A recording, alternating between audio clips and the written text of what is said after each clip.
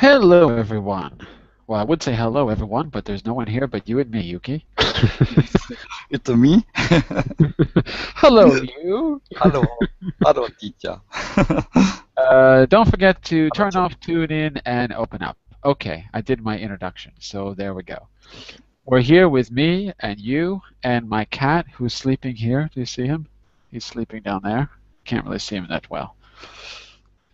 Can you see the cat? Yes, I can see. Let's see. There he Yes. is. Oh, cat. Oh, I don't want to. I don't want to disturb him too much. Well, let's disturb He him a don't little. see me. He doesn't see me. He turned back. Oh wait, we got some viewers, Yuki. Okay, we can start the class now. We have some viewers. Well, I think this will be a. Let me get my name on the screen. Hang on one second.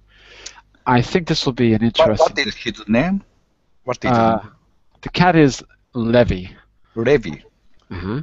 Oh, good name. I didn't name him. My wife named him. Oh, it's your wife's name. No, it's not my wife's name. That would mean that she's a Jewish man. No. She's the one who named the cat. Oh, okay. Let's see if he looks like a Levi. Well, she's not showing his face. Levi. Beautiful name. Oh wait, Carmen's here. Carmen's here. Good sense. Of course she does. Yes. Carmen, I'm just showing you my cat. Beautiful cat. And now that we've got people, we can begin. Did you see my cat, Carmen? Yes, I did. Cute one. He's being Very shy. cute. He's being shy. He's not facing the camera. Later on, when he wakes up. Okay, hello everybody. Let's see who else we have. David, how are you, David? Hello, teacher. I am good. Thank David, is this the first time? With you? Yep. Yes. Oh wait, he's showing his face. This is my cat, David. Can you see him? Oh yes. How is the name? David. This is Levi the cat. Levi. Cat. Hello, Levi. Oh, look, he's biting me.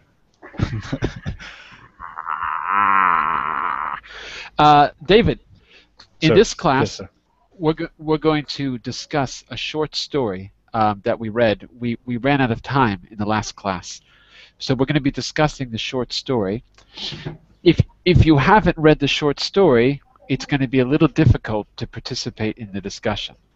Did you have a chance to read it or listen to it at the? There's a link in the description of the class for a podcast and a text. Did you have a chance to listen to it or read it at all? No, but no problem. Okay. Well, look, if you want the link. The last class of reading classes, so yeah, maybe you don't understand what is going on. It could be difficult. David, where are you from? From Colombia, teacher. From Colombia. Okay. David, there is the link to the podcast, so later on you can listen to the story if you want. And here, the second link is a link to the. Whoops, hold on. I'm going to give you a link to the text as well. Give me just a second. Hold on. Let's see if I can do this. Oh, you know what? Give me a second here. I have to copy the link from another place. Give me just a minute. Hang on one second. Okay, so if you take a look in the chat window, here is a copy. Here's the link to the actual text. Okay? So we're only going to refer to the text. We're not actually going to do the reading. And if you want, when you open the link to the text, you'll see this logo, The Lottery by Shirley Jackson. That's how you know you're in the right place. Okay? Okay. So let's get started. I think at the bottom of this document, I gave you a few discussion questions, and we might want to start there. Yeah, we might want to start there at the discussion questions, and then there's some other things I can bring into the discussion that are not really part of the analysis. But Carmen, I can't remember. Did you have a chance to read the story as well? I don't think you were in the class. No, I was not in the class, but I had a chance to read it. Okay, so great. I read it. Excellent. So, why don't we start with some of these discussion questions, and then we'll go on from there, okay? So, the first one, were you surprised by the ending of the story? I read it again, and I surprised that yes, it is a shocking ending, of course. But at the same time, I feel the humor everywhere in this story. It leads to the tragedy, but it is surprising that there are many humorous moments. And some kind of humanity. I feel some kind of humanity among villagers. It is very interesting. So it wasn't a total surprise. Yes. I mean, when you point, when we were reading in the second or third paragraph, when you pointed out, you pointed out that it seems strange that the children were picking up stones. That's it. Mm-hmm. It didn't even occur to me that was strange. Only when you said it, and then that was you, Yuki. You said they must be picking up stones for a reason or something like that. I just figured that it was normal activity that kids do. They pick up stones and they throw them, whatever.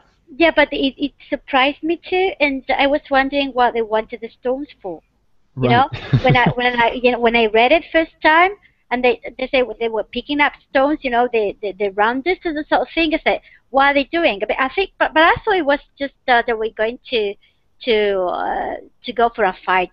I mean, just the boys, right? I didn't expect it was to stun something to death. That's for sure. Well, what about that then? So the ending of the story is a public stoning, and were you expecting something different? I mean, did you know that that's what was going to happen at that point? No, because it was a lottery game, so I thought it was just they were just going to be a draw, and someone was going to earn some money. I didn't expect it at all.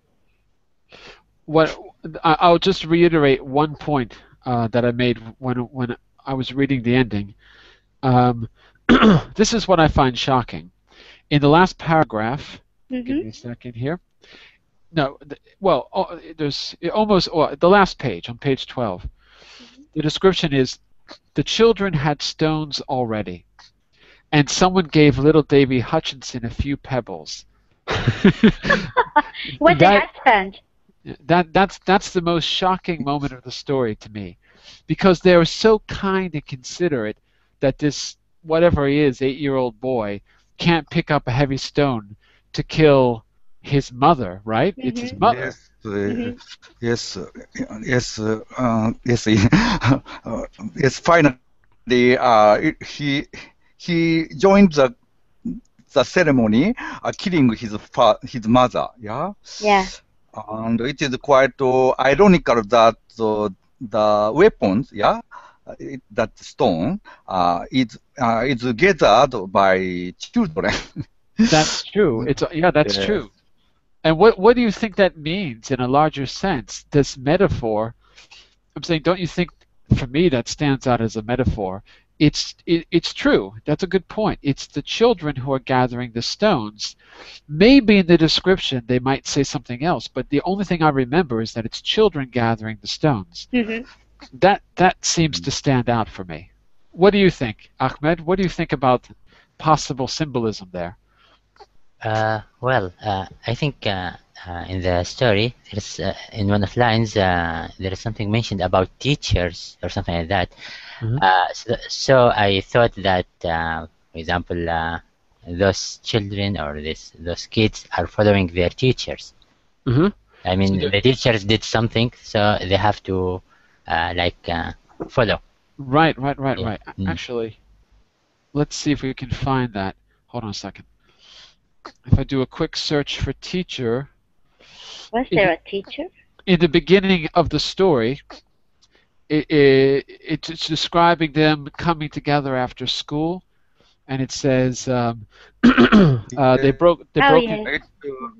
broke into holiday. Vacation just began, right. and children gathered together and talking about their children, teachers, and classes, and what is scolded by teacher. So. But does it have anything to do with the stoning itself?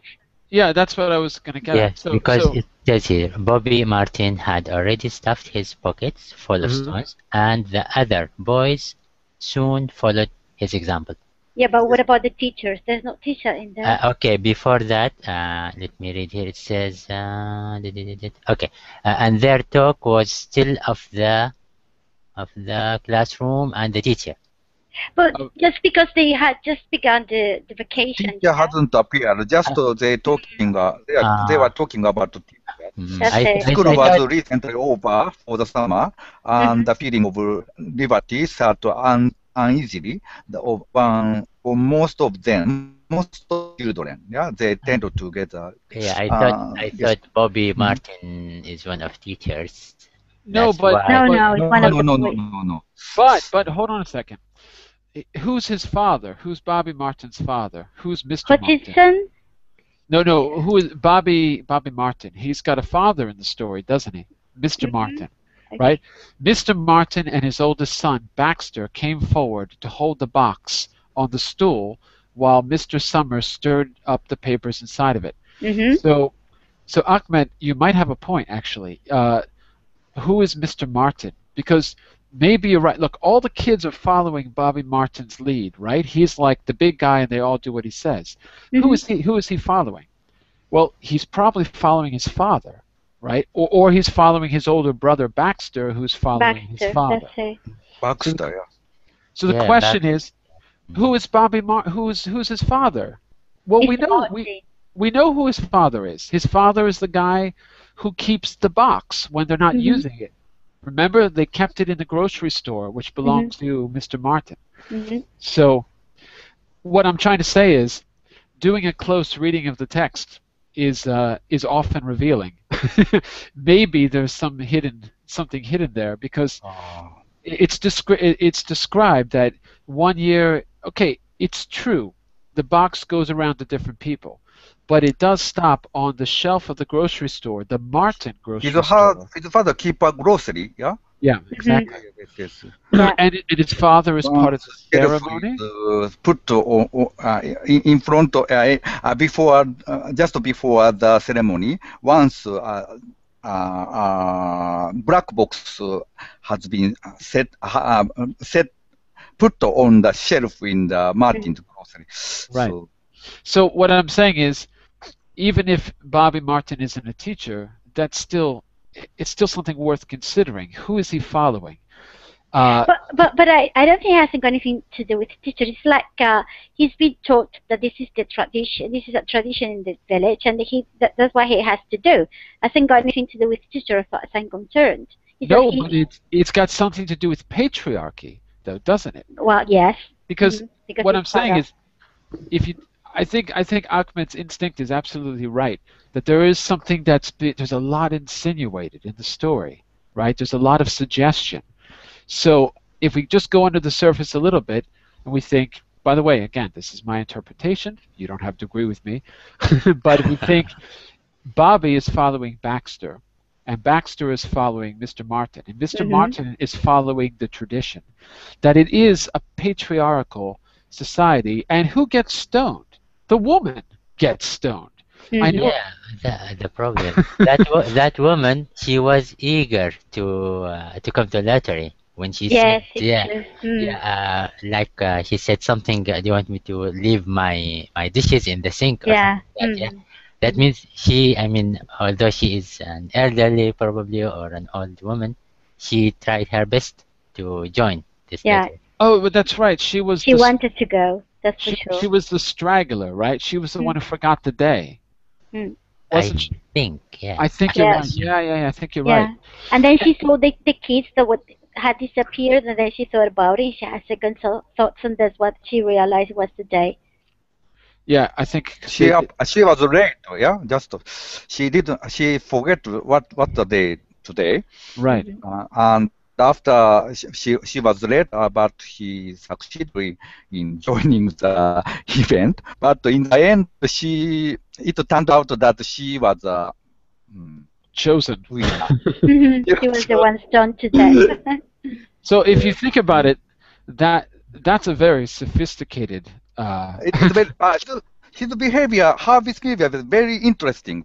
I think, firstly, she's very, very, how to say, very cheerful, and how to say, she's very upbeat. She looks happy, yeah. It looks like she enjoys the event. Yeah, although he was late, I was late. Yes, he's very cheerful. He's powerful woman.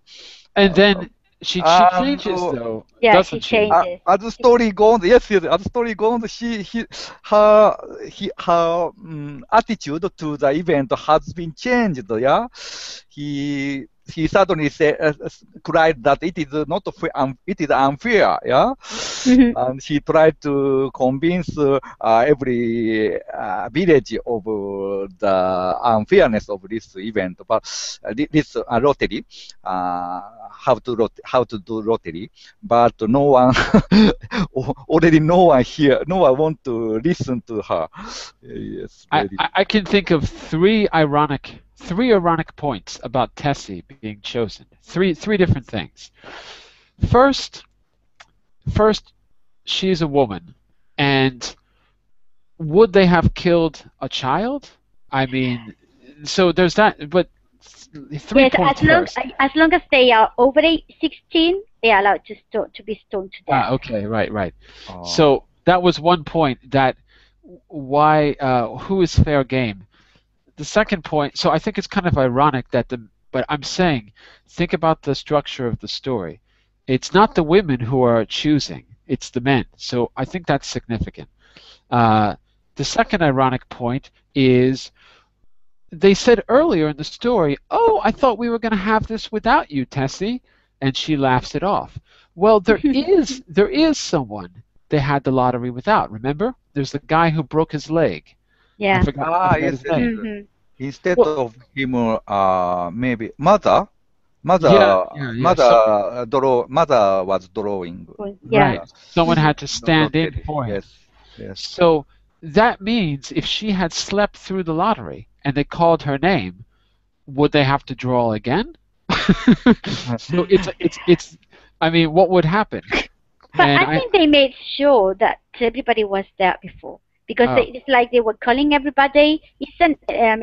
Are we all here together? It's like nobody said that we're missing Tessie or something. Right, they before the draw, they made sure that everybody was there. And I've got one more ironic point. Tell me if you agree. I think it's also ironic that it seems that she's saying it's not fair, but ironically, well, there's the big picture. Nothing is fair here. Yes, nothing is fair. Yes, it's all fair. Yeah. The insist of this woman, sorry. Hutchinson. Is that we have enough time has been given to draw a lottery, but it is not so. It is not logical. Of course. Excuse. So it's just it sounds just excuse. So. Yeah, I just hopeless excuse. But I think that the most ironic thing is that she doesn't say, this is the amazing thing about the story. The fact that it's not fair is totally left out of the story for us to decide. What she objects to is the procedure. She thinks the procedure is not fair. Yeah. Not the fact that they're going to kill someone for no reason. Yeah. She doesn't deny the ceremony itself. Right. Yes. So it seems like everyone, all village people agreed with such a custom. It's very awful. It's a very cruel custom, a cruel custom of villagers. But no one. and not just this village. Remember, it's described that all villages. Yes, in the beginning of this story, it is written that it seems that not only this village, and even big city, even quite big in the big city, such a habit, such a custom has take place every year. Yeah. Absolutely. Yes. Here's my second question for you. This is not on the discussion list, but I'm just going to ask it. The fact that she objects to the ritual and not to the fairness in general, I mean, what parallel should we draw to that? What similarities do you think that we're supposed to be thinking of? Remember, this was published in, I think I said 1948, if I remember right. Yeah, something like that. I read a little bit of the background. Let me just see if I have the notes here. The lottery caused major controversy when it was first published June 26, 1948, in the issue of The New Yorker. That was the same year that George Orwell published. I read Wikipedia about it, and after releasing this story in New Yorker, there are many letters come to after, but after Shirley Jackson denied to have an interview. But really? after her death, her husband gave a comment that this story is kind of based on the real how to say. I don't remember. But based on something in her life, or but based on social. It's social, kind of social mores. Social problem. Yes, it might happen for everyone. It symbolizes the our society. Well, Carmen, let me ask you this particular question. Do you think we're supposed to draw a parallel between the recent events of World War II, which ended 3 years earlier, and anything in this story? Do you think that there's a reason that it was written at that time? Remember, I think you were saying that it was published at the same time as your show was in 1984? Yep, yeah, okay. 1984 was written. All he did was reverse the 4 and the 8 to come up with the title. That's it. And I didn't know that. So it was the other way around? Okay. And so he published 1984 to... In the introduction, he said that he was commenting not on so much on totalitarian societies, not on Nazism. He was commenting on literary censorship in England. He was commenting on the kind of, whatever you want to call it, the kind of lack of freedom that he was experiencing in his own country. He wasn't commenting only on what was happening or what they had just been through. So... well, anyway, we don't have to compare him to Orwell. I'm just pointing out that the date is significant. 1940 is a significant date. Yeah, it's the same date.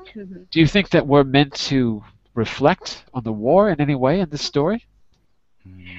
Well, that was 1984, and I say 48, and the war ended in 1945.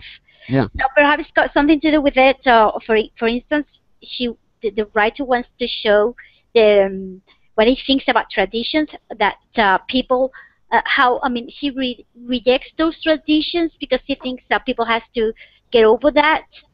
And it's like he thinks because everybody as Yuki said before, when it was published, there were a lot of calls to the paper saying that was completely outrageous.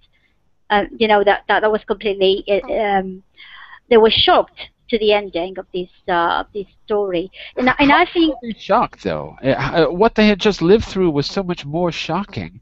What could be shocking about because you're following the tradition. I think it was the reason for that. It was they wanted to make sure, they want to ensure the harvest.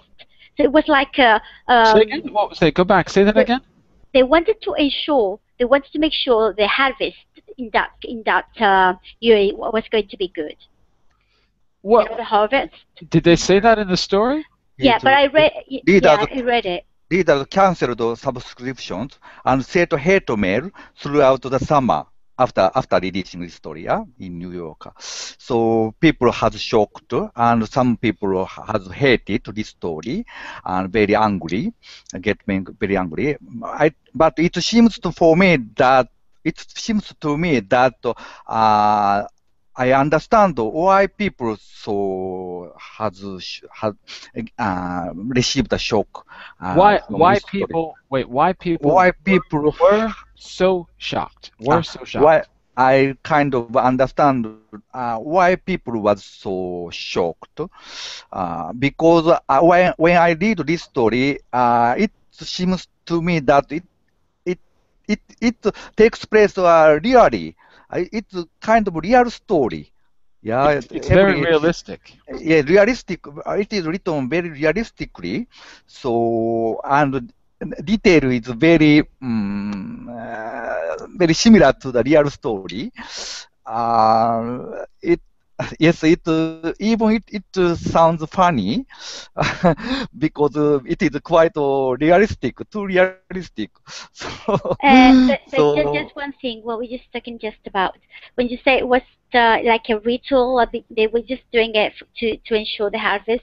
You skim through the text and you'll see it says, lottery in June, corn be heavy soon. Oh, wait a second. I missed that. Hold up. Hold the phone. It was the old man who said it. Oh, look at this! Look at that! You're right. Hey, that's interesting. Hold on, that changes everything. There used to be a saying about lottery. Oh, this is old man Warner talking. Right. I was doing my funny voice. That's why I missed this.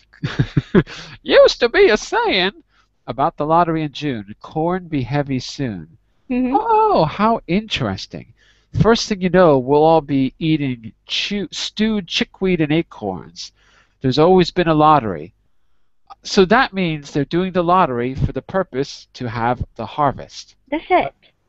Very interesting. Yes. It will be good harvest there after such a event. Ooh. Yeah, there's a reason for the stoning. So here also it is written that it's ritual, yeah? Ritual means have such a meaning, yeah? Well, let me just share one thing with you really quick, because Carmen, that was an incredibly good find. I want to share a picture with you. Take a look at this picture. Hang on just a second. Can you see this on your screen? Yeah. Look familiar? What is that? Look familiar or not?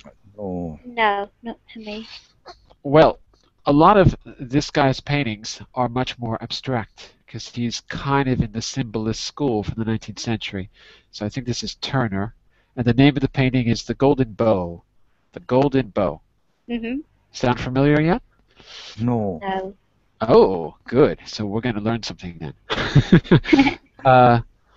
Because this was a big topic of discussion when I used to do a bit of art, because this comes up a lot. So Turner's painting The Golden Bow, incident at the Aeneid. So this comes directly out of Greek mythology.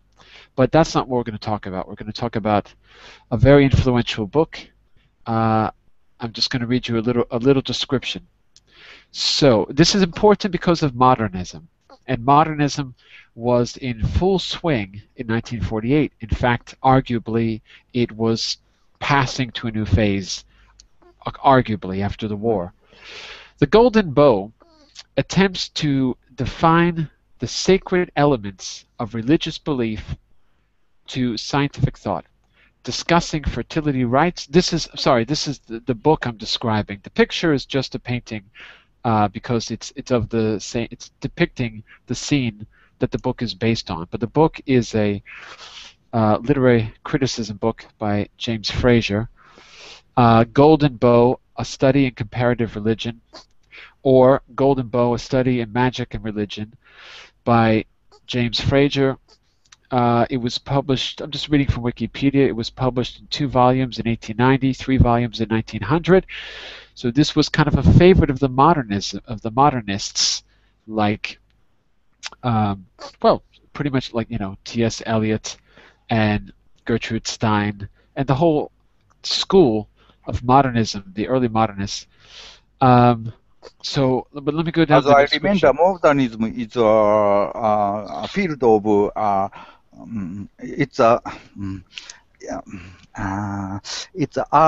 and how to say, it's a field which denied the traditional way and try to go to the future. And I think surrealism try to find a modern form. Absolutely, try to find a modern form. And surrealism is one of the modernism. Yeah. Humanism. Sorry, humanism. Yes. I mean the surrealism. Surrealism. Sorry. Yes. Yeah. Absolutely. Like Dali. Yeah. I mean, modernism Picasso. Absolutely. Yes. These are Picasso. In painting, sure. Yes. But they owe a lot to this one particular text. So that's why I'm going to bring it up, because of what Carmen said about the harvest. So let me just read this little description. The Golden Bow attempts to define the sacred elements of religious belief to scientific thought, discusses fertility rites, human sacrifice, the dying god, the scapegoat. Oh, this should sound familiar. This story is about a scapegoat, and many other symbols and practices whose influence has extended into the 20th century. Its thesis is that old religions were fertility cults that revolved around the worship and periodic sacrifice of a sacred king. Mm-hmm. Frazer proposed that mankind progresses from magic through religion to scientific thought, that there is a teleology, that we progress as we mature as a species. This thesis was developed in relation to Turner's painting that you just saw, the Golden Bow, a sacred grove of trees, where a certain tree grew day and night. It was a transfigured landscape in a dreamlike vision of the woodland lake of Nemi, Diana's mirror, where religious ceremonies and the fulfillment of vows of priests were held. Finally, at the end here it says, the king was the incarnation of a dying and revolving god, a solar deity, who underwent a mystic marriage to a goddess of the earth. So this is like a fertility ritual that got buried in the culture. It comes out in more abstract forms as time progresses, I guess. It's one way to look at it. The king, or this symbolic king, died at the harvest and was reincarnated in the spring. Frazer claims that this legend of rebirth is central to almost all of the world's mythologies. I just want to point that out because I totally missed the part about the harvest. And no one, what a fascinating idea. No one can remember why they're doing the ritual except the reader of the story. We're the only ones who might have a clue as to why they're doing it, right? In fact, only one person has a vague memory. That's Old Man Warner. He says, Yes. there used to be the saying. 77 years old. No? Yeah. Yeah, 70 something. Yes. So it seems hardly a coincidence. It just seems hardly a coincidence that this is a theme in the story. Does that make sense? I know I'm just quoting directly from Wikipedia. I know it's a little maybe hard to follow. Specifically, the one thing that stands out is the idea of the scapegoat. So, hang on a second. The scapegoat derives from the common English translation of the Hebrew Azazel, which occurs in Leviticus. So I'm just reading again directly from Wikipedia. In ancient Greek, a cripple or a beggar or an animal was cast out of the community, either in response to a natural disaster like a plague, or in response to a calendrical crisis, a crisis of the calendar. In the Bible, the goat for Azazel or Azazel was a goat that was designated to be outcast in the desert as part of the ceremonies for the Day of Atonement. That's it. Could you give me a link? Sure. It's just. If you think about it, for instance, in Spain, we still got these villages, the old villages, that most of the people what they do, the job is tend the land. I mean, they're like an agriculture or something. So what they do, for instance, rain is very important here because Spain is a desert. Well, sort of. So meaning that we haven't got enough rain, we're gonna have any harvest at all. So what they do, for instance, when we've got a very dry winter, what they do is they go to church, they take the saint out of the church, they start to give him a walk. Like a procession. Yeah, like a procession, because they say this way it's going to rain and the harvest will be saved. It's like a ritual, like an Asian tradition, and this is still, and I can see the same thing here in the story. Well, if the ritual, the biblical ritual of the scapegoat was to atone for sin, because if you didn't atone, right, there would be no spring. You would just stay in winter. Well, what are those people atoning for? If that's true, if that's the logic, if that's part of the logic of the story, what do you think these people are atoning for? Are they atoning for anything? Because they don't remember why they're doing it. Ahmed, you've got to chime in here. What do you think they're atoning for? Do you think they're atoning for anything? I don't know, but because I was thinking of the lottery itself. Right. I mean, probably people might join or try to. They think that they want to win, but the reality is not. They are damaging themselves. Right. Yeah, that just I was thinking of the ending of the story, nothing else. That would come to mind. So, do they really want to win, though? So you're saying that it seems like they want. Do I understand you correctly? It seems that they want to win, but in fact, or you're saying that they want to hold the lottery? Because it sounds like to me in the story, everyone kind of wants it to get it over with as quickly as possible. Go back to have lunch. Yeah, we can get this over with quickly and go back to have lunch. After we kill someone, we're just going to go have lunch. In many areas, in village, village people have some kind of have a common sense that they lived under the goat, and sometimes goat make a punishment, and we have to atone to give a goat scapegoat. So in Japan, before, in a long time ago, in the time of samurai, in Japan was a country of agriculture, and every village have to raise rice. Yeah, a part of rice is given to the government as a tax. Yeah, right. But so to villagers,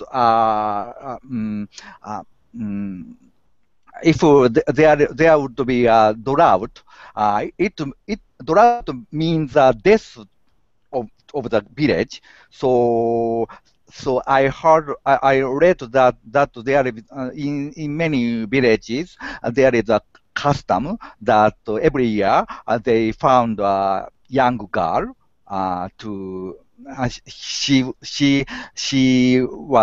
she was designated to be a victim, and she was sacrificed. She have to sacrifice for the villagers, for the village. She went into the mountain alone without food, and she will die. And instead of her die, village have a good harvest. There is such a custom before. So that was the age of the samurai was what, the 18th century or earlier? It 17th and 18th century, okay. even 19th century. 250 years, Japan was a closed country. There was no contact with other world. So such a special habit have been formed inside Japan, but such a custom now there is such a custom now disappeared. But my wife told me that in some areas in Africa there is such a habit, custom that every year a young man has been selected as a victim, and he have to die, but he felt it very honor to die for the village. So yes, such a custom still exists in nowadays. So I find it completely normal. I mean, if you, yes, no, I think it's shocked for you. I mean, if you come here to Spain, we've got these Asian traditions that got stuck in the past, and we still got them. I just paste. I don't know if you can see it.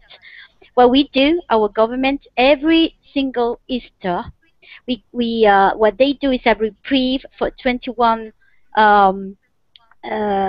persons who were in jail. I would say it was a pardon, like a pardon. That's it, just for Easter's, and every single year is the same. People object to that. Some people think that that should be stopped, and but every year we do it. Well, and what about bullfighting? Yeah, is that is that related? I mean, sacrificing animals. Here in Portugal, they always say, "Well, we don't kill the bull," but they do. You do it, but you don't kill it. No, they do. They just don't do it in the ring. They still kill it, and even if they didn't kill it, they're still butchering it in front of people. So I don't see how it's any better. And no. For me, I'm completely against that bullfighting, but I'm completely against these reprieve things they do for Easter. For me, it's completely. So do you agree with James Fraser that this is kind of goes all the way back to, because his thesis is that this goes back to the ancient fertility cults like Dionysus and things like that, and that they're related to that. I mean, for me, what the writer wants to do is just to let everybody know that traditions, Asian traditions, should be stopped, because it hasn't got anything to do with how things are nowadays. But even though we're talking about back in 1988 and 48, and what I just wrote is happening today in Spain. Absolutely, yeah, absolutely. So you see the relation. I mean, it's like we go back to the past, and we got these rituals, we got these traditions, and we've got to get rid of it, as far as I'm concerned. Well, we're very lucky today because we have someone who can comment on two different cultures, our esteemed colleague, Mr. Ahmed, who can talk not only about Saudi Arabia, but he can talk about Thailand too. right? Okay, not really. About Thailand, probably I can talk a lot because I'm from south, near to Malaysia more. Malaysia, Thailand. Close to Malaysia more, and probably I've been there just twice, something like that, just in my whole life, you know. Yeah, that's why. And something else, because my dad passed away the time I was child, so I I don't have reference. I mean, someone who I can ask about really. Well, Yeah. we've talked about Japan. We've talked about Spain. Does this story have any resonance with you from your culture, where you grew up? Well, okay. About the Thai ritual, I have no clue. Right. Yeah, but probably in Saudi Arabia, no, there is nothing about killing and, for example, offer someone as sacrifice. Really, probably, yeah. Because I mean, I relate as an American. I relate to the story very much because for me, it's this. It's like what resonates for me is a kind of jingoism that maybe it's not as strong. I mean, it's what I remember when I was growing up. This absolute undying faith in the American flag and not allowed to question anything, and it's what I remember the most when I was young, and I didn't understand it then. Yeah. I didn't understand when I was 12. I refused to pledge allegiance to the flag. Every morning we have to wake up, go to school, 6:30 a.m., put our hands over our hearts, and recite this prayer. And it's a prayer, like a religious prayer, just about. I pledge allegiance to the flag of the United States of America, and I refused to do it when I was 12. I was no longer in school by the time I was 13. I'm not saying it's a direct result of refusing to say the Pledge of Allegiance, but that was one of the things which might have contributed to not being. I kind of stopped doing all those things because I didn't understand why we were doing this without talking about it, without thinking about it. I didn't know what it meant, basically. So that's why I'm saying, I'm not saying, Ahmed, that you have to relate to the idea of killing or public stoning at all. What I mean is, for me, the resonance is this idea of a kind of unthinking adherence to not just ritual, but in this case, it's a kind of patriotism. That's what it reminds me of. Yeah, so I'm just curious, does the story resonate with you in any way? Well, probably there is something. I mean, I think not just probably in, let's say, in Arab communities or something.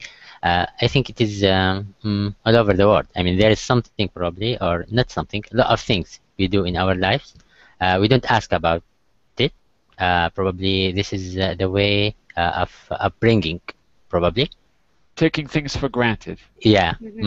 Yeah, and I mean, probably we will be lucky enough if we start to ask about these things when we are 10 or 12 or 15. It's fine, because after that, I think after 20, you will not ask about it. You will start probably to, I mean, if you get married and you have your family, you might start to teach the same traditions to your children. That's the problem. Absolutely. Yeah, because you are already influenced or impacted by your parents, by your community, people around. So I did the right thing by getting kicked out of school, basically, is what you're telling me. Yeah. Okay, good. I think so too, but it certainly had a not the best way to go. Yeah, but being rebel isn't that good, really. You know. Well, I think I want to just get back to one point about this. If we follow the logic of the golden bow, sorry. If we follow the logic, or the scapegoat logic, that there's some atonement, I just can't get it out of my head that there must be something that they're atoning for, whether they know it or not, whether they realize it or not, whether they remember it or not, and I wonder what it is. Well, I can't help but think about the year that it was published, and I remember a story. You know, I'm not from Europe, but I've been living here for quite a while. I remember a story someone told me about growing up in, I guess it was Belgium or something like that, and someone was. This is a long, long time ago, and he was talking about someone I knew was talking about their, I guess, grandparents or something, and saying that the amazing thing, if you look at history, if you talk to people who lived through the war, was that they knew what was going on in those areas. Everyone knew that there was a strange factory and the neighboring farm with smoke coming out, but no one would talk about it. And as an American, the kind of taboo. Exactly, yeah. And the reason I bring that up is because as an American, we have a much more abstract concept of the war, because it's hard to comprehend how small the world is until you go there. So, the distance between New York to Chicago is probably the same as Paris to, I don't know, Tel Aviv or something. I don't know. And what I'm saying is, it's something that's hard to imagine until you're actually here and you see it with your own eyes. It's much more abstract. Mm-hmm. Is what they're atoning for something? Is what they're atoning for related to that in some way? That they are passively participating in something that has serious consequences. Is this a symbolic? Is this an allegory? Is her story allegorical? Yeah, just what you said the first time. I think you were telling something like when I said she was stoned to death and that she was shocked. You say you were shocked. It was just 3 years later, the World War II.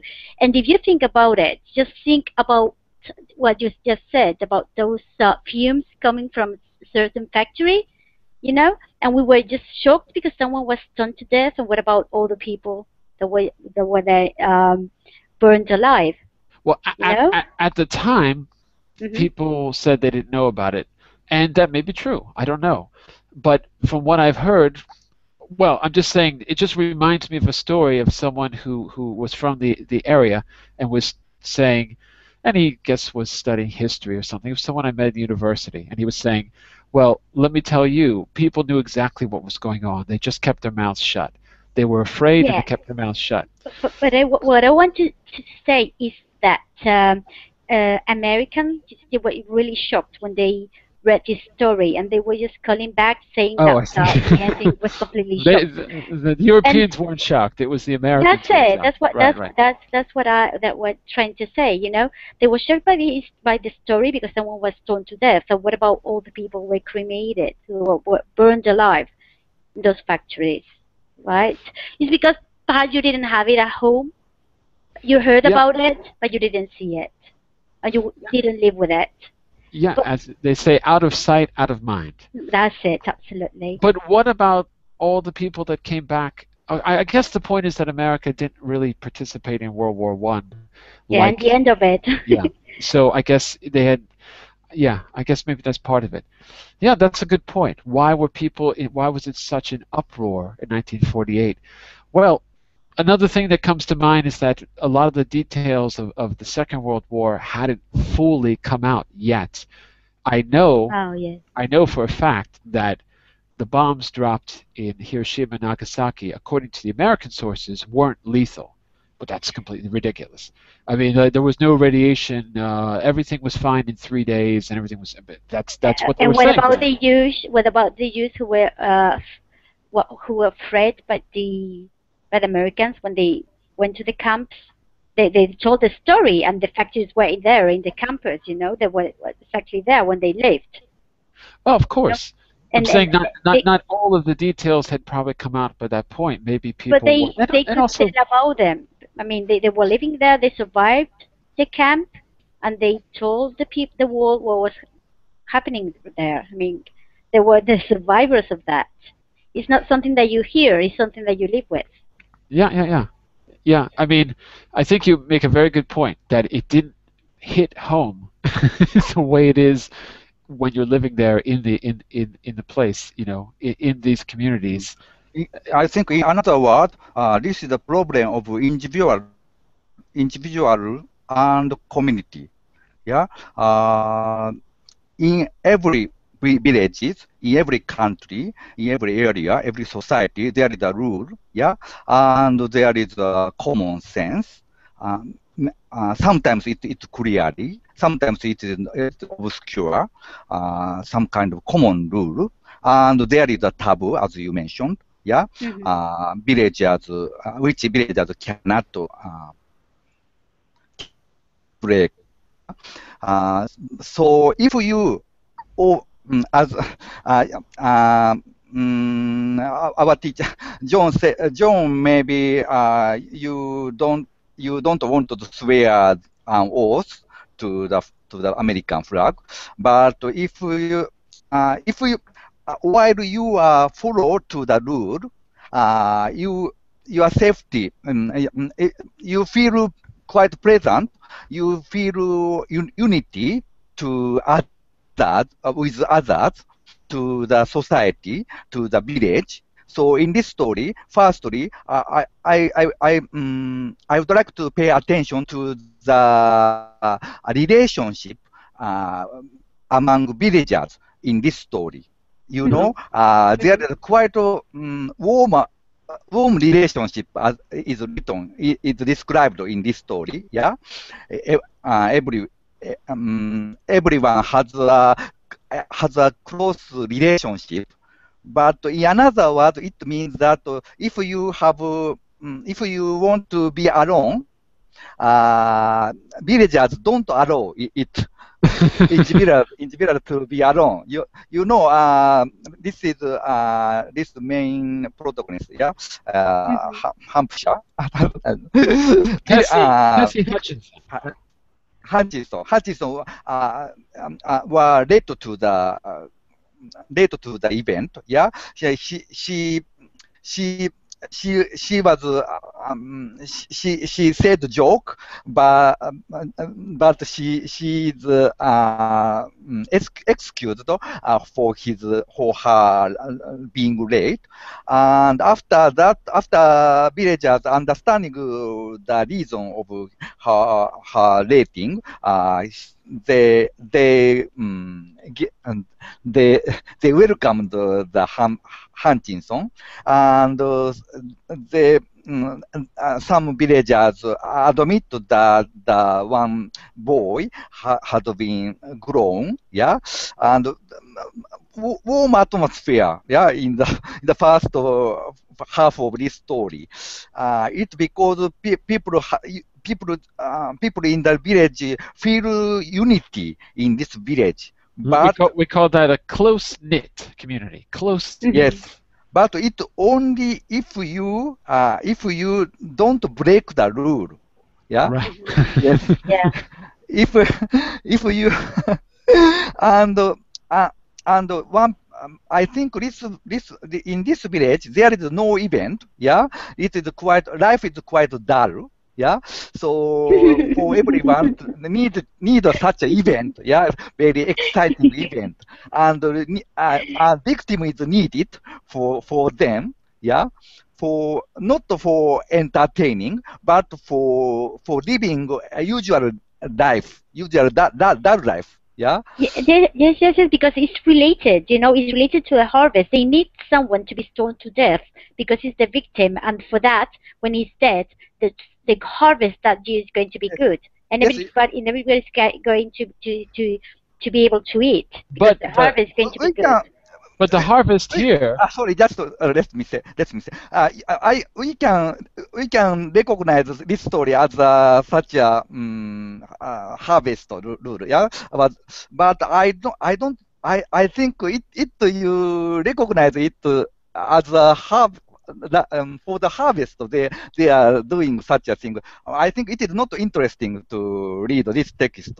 I think it is not such a story, but a story about community and individual.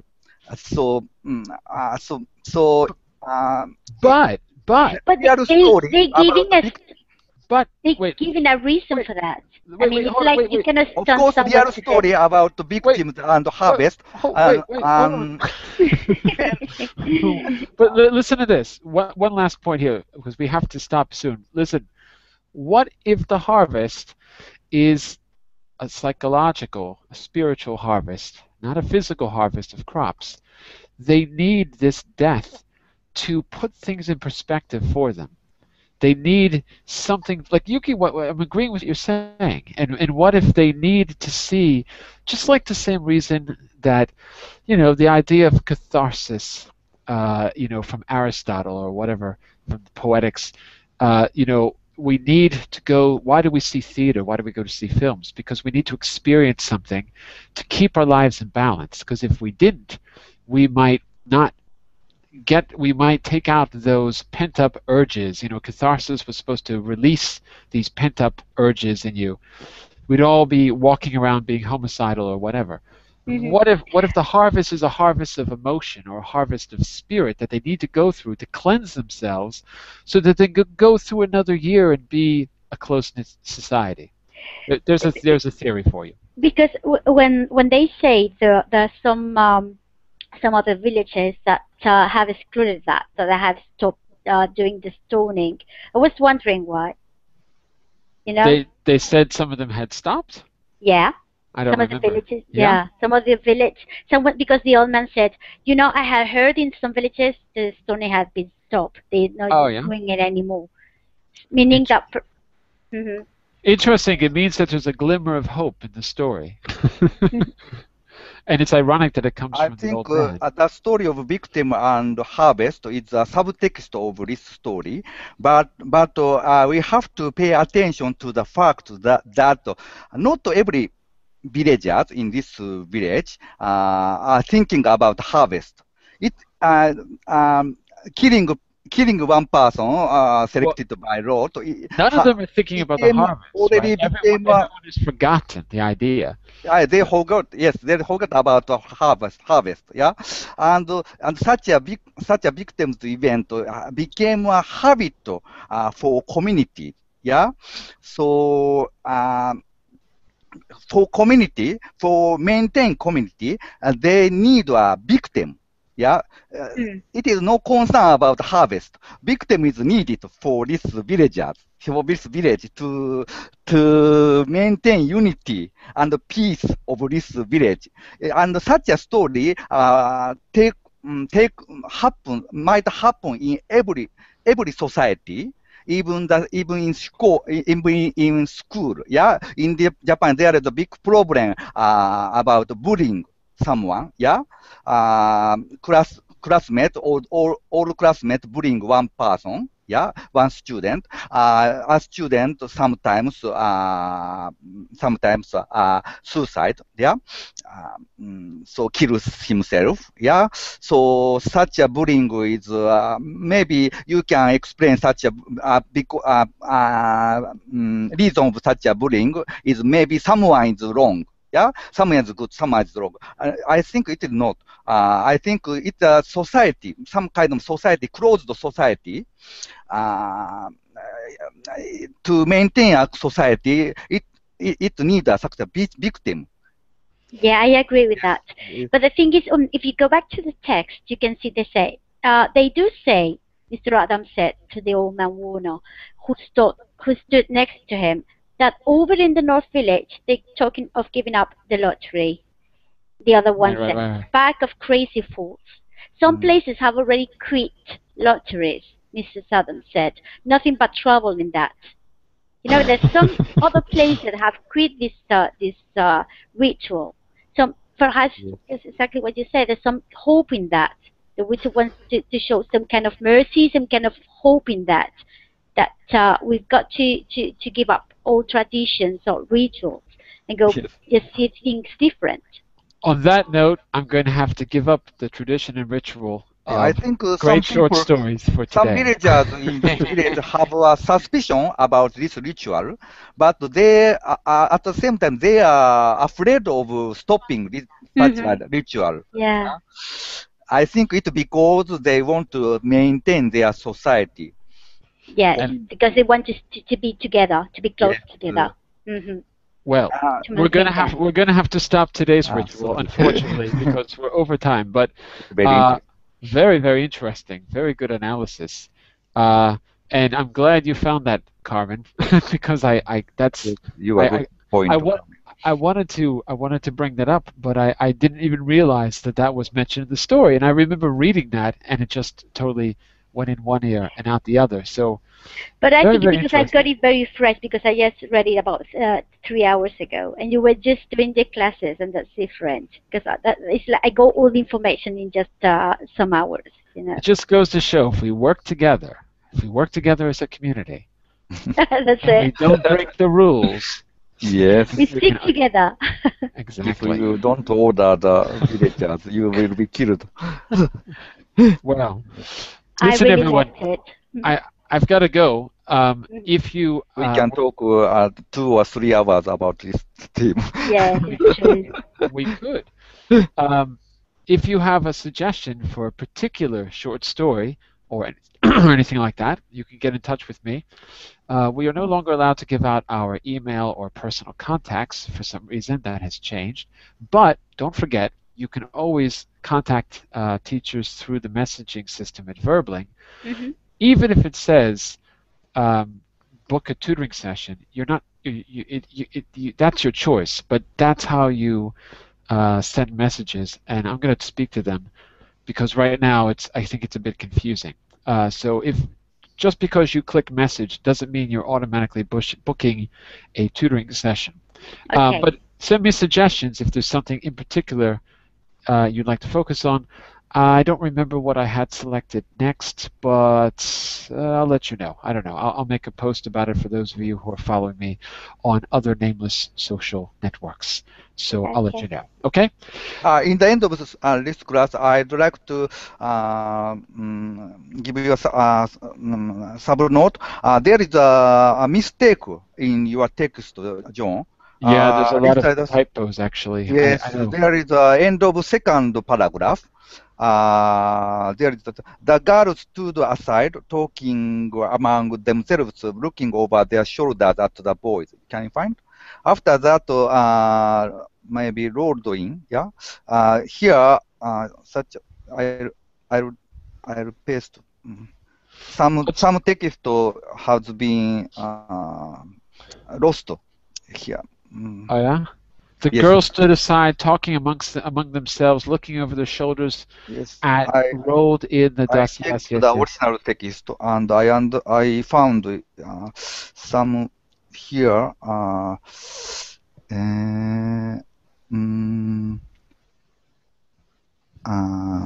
At the boys and the very small children here. Yeah, I see. Yes, there is no. So it was difficult to understand first. The problem is that I get the text and I have to reformat it to get it into the doc. So yes, it is surprising that in internet, in some pages, same lost text has been pasted.